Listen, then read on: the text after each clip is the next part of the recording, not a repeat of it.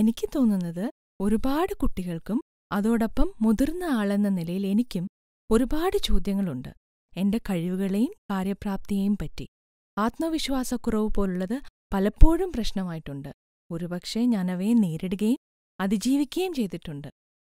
എന്നാൽ ഇതിനെക്കുറിച്ച് അങ്ങയുടെ കാഴ്ചപ്പാടറിയാൻ ഞാൻ ആഗ്രഹിക്കുന്നു. ഒരാൾക്ക് എങ്ങനെയാണ് ആത്മവിശ്വാസക്കുറവ് മറികടക്കാനാവുക, പ്രത്യേകിച്ച് ഒരു യുവതി എന്ന നിലയിൽ? നമസ്കാരം രചന. നിങ്ങൾ വളരുകയാണെന്നതിൽ എനിക്ക് സന്തോഷമുണ്ട്.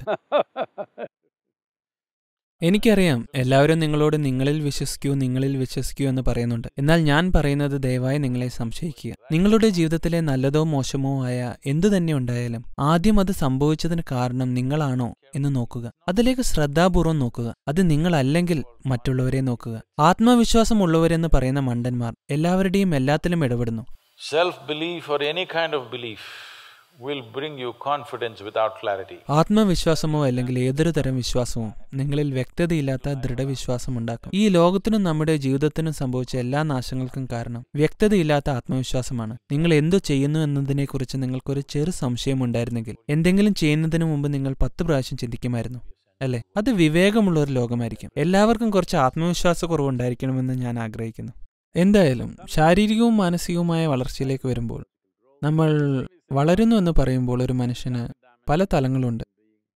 അതിൽ ശാരീരിക വളർച്ചയുണ്ട്, മാനസിക വളർച്ചയുണ്ട്, മനുഷ്യന്റെ വളർച്ചയുടെ വൈകാരികമായതും മറ്റുമായ മറ്റു തലങ്ങളുമുണ്ട്.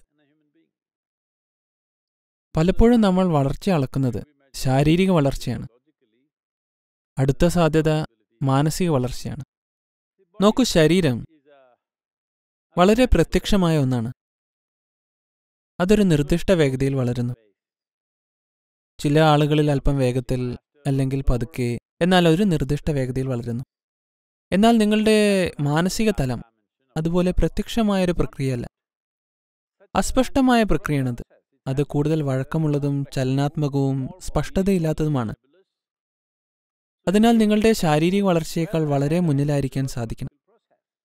ചില ആളുകളുടെ വളർച്ചയിൽ തടസ്സമുണ്ടെങ്കിൽ അത് പ്രധാനമായും അവരുടെ മാനസിക വളർച്ച അവരുടെ ശാരീരിക വളർച്ചയേക്കാൾ ഏറ്റവും കുറഞ്ഞത് ഒരു പടിയെങ്കിലും മുന്നിലല്ലാത്തതുകൊണ്ടാണ്. അപ്പോൾ ഈ ഭൂമിയിലെ കോടിക്കണക്കിന് ജനങ്ങളുടെ കാര്യത്തിലും എക്കാലത്തും ഇതൊക്കെ സംഭവിച്ചിട്ടുണ്ടെങ്കിലും പ്രപഞ്ചത്തിൽ ഇതാദ്യമായി സംഭവിക്കുന്നത് പോലെ അവർ ആശ്ചര്യപ്പെടുകയും ഞെട്ടുകയും അങ്ങനെ പലതും ചെയ്യുന്നു. അതിന് കാരണം അവരുടെ മാനസിക വളർച്ച അവരുടെ ശാരീരിക വളർച്ചയ്ക്ക് പിന്നിലാണ് എന്നത് മാത്രമാണ്. സമൂഹത്തിൽ ഇത് വളരെ പ്രധാനമാണ്. ഓരോ കുഞ്ഞിന്റെയും മാനസിക വളർച്ച അവരുടെ ശാരീരിക വളർച്ചയെക്കാളും ഒരു പടി മുന്നിലായിരിക്കാനുള്ള സാഹചര്യം നാം സൃഷ്ടിക്കണം. നിങ്ങൾ ജീവിതത്തിൽ ഈ ഒരൊറ്റ കാര്യം ചെയ്യുകയാണെങ്കിൽ ഇത് കാണാനാകും. അത് കൗമാരക്കാരിലോ മധ്യവയസ്കരിലോ പ്രായമായവരിലോ ആരിലായാലും നിങ്ങൾ ഒന്നിലും സംഭ്രമിക്കുകയില്ല. അതെങ്ങനെ കൈകാര്യം ചെയ്യണമെന്ന് നിങ്ങൾക്കറിയാനാകും. നിങ്ങളുടെ ജീവിതത്തിലെ ലളിതമായ കാര്യങ്ങൾക്ക് നിങ്ങൾക്ക് ഞെട്ടലും അത്ഭുതവും ഉണ്ടാവില്ല. ഇപ്പോൾ ആളുകൾ ജീവിക്കുന്നത് ഈ രീതിയിലാണ്. അതായത് പിച്ചവെക്കുന്ന കുട്ടികൾക്ക് ഡയപ്പർ പ്രശ്നങ്ങളുണ്ട്, കൗമാരക്കാർക്ക് ഹോർമോൺ പ്രശ്നങ്ങളുണ്ട്, മധ്യവയസ്കരായ ആളുകൾക്ക് മധ്യവയസ്സിലെ പ്രശ്നമുണ്ട്, പ്രായമായവർക്ക് തീർച്ചയായും വാർദ്ധക്യ പ്രശ്നമുണ്ട്. പറയൂ, ആളുകൾ പ്രശ്നമായി കാണാത്ത ഒരൊറ്റ തലം പറഞ്ഞു തരാമോ? ജീവിതം ഒരു പ്രശ്നമല്ല, ജീവിതം ഒരു പ്രക്രിയയാണ്. നിങ്ങൾ ഈ പ്രക്രിയയ്ക്കായി തയ്യാറായിട്ടുണ്ടോ ഇല്ലയോ എന്നത് മാത്രമാണ് ചോദ്യം.